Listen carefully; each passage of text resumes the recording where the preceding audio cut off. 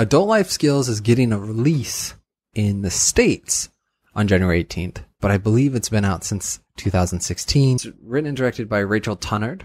Most of her credits are as an editor, which I kind of find interesting. With editing, you're removing all the stuff to get to the art, and with directing, you're putting all the stuff up to try to find it.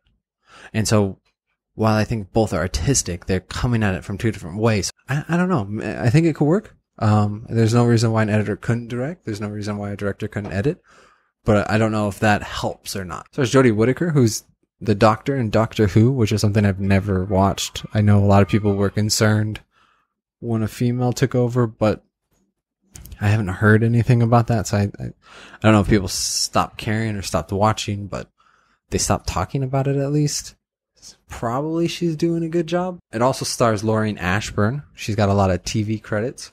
And Brett Goldstein, who has starred in Super Bob. Adult Life Skills is an hour and 36 minutes long. It's got a TVMA rating, which I found kind of strange for a movie getting a release, that it wouldn't be rated R. I'm not really excited for this. I think it looks good. I think it looks like it has a lot of heart, but it also looks like something I've seen before a bunch of times. You have your unequipped, underdeveloped woman child. I don't know, man child is a thing. Is woman child a thing?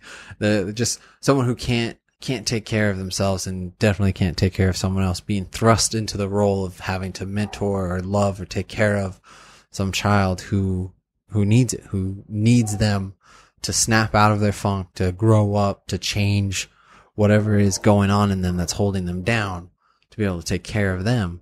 And while I think that's a good story, and I think that has a lot of room and you can tell it in many different ways, it just doesn't seem that interesting to me. This one, at least, it doesn't feel fresh. There's nothing in the trailer that made me think, wow, I really want to see this, or this is going to be really good. It just seems like one that you can pass. But I'd love to know your thoughts. Have you seen the trailer? Are you looking forward to it? Are you going to see it? Let me know down in the comments below.